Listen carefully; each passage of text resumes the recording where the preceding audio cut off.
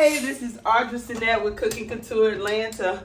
Honey, I need to hurry up and get this on. I'm doing this this is a chicken flavored bean soup.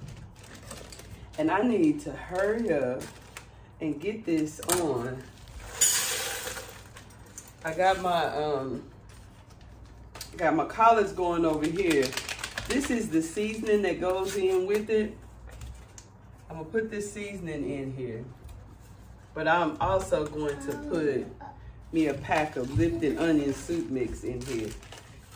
2 tablespoons of butter. And then I'm gonna put this chicken broth. I'm excited about this soup. I'm going to put a whole onion, a whole clove of garlic. I'm gonna put this ginger. Then I'm gonna cut up this beef sausage and put it there. And then I'm gonna put these chicken thighs in there. I'm going to season and cook these first and then add those. I'm gonna let this cook overnight. This is gonna be ready for overnight. I'm ready to put the onion in, the garlic and the ginger, and the sausage. I'm gonna put the garlic, ginger, and sausage in tonight. In the morning, I'm gonna take 2 of these chicken thighs. I'm gonna put them in a cast iron skillet, season them, cook them, and then throw them in there and add it to it. Yes, it's gonna be good.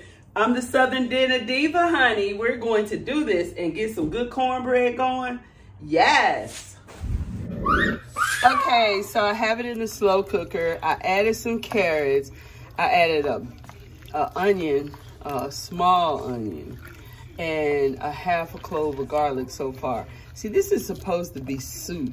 I want to turn it into a pot of beans so bad, but this is supposed to be soup, and we're gonna see how it turns out. I have it on 10 hours on the crock pot.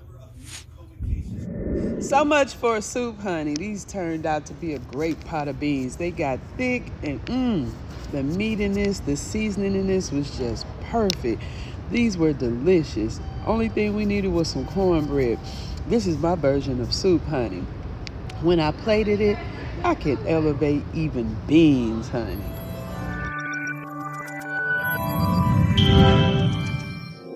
Ooh, like, subscribe, and share. Let's make it happen.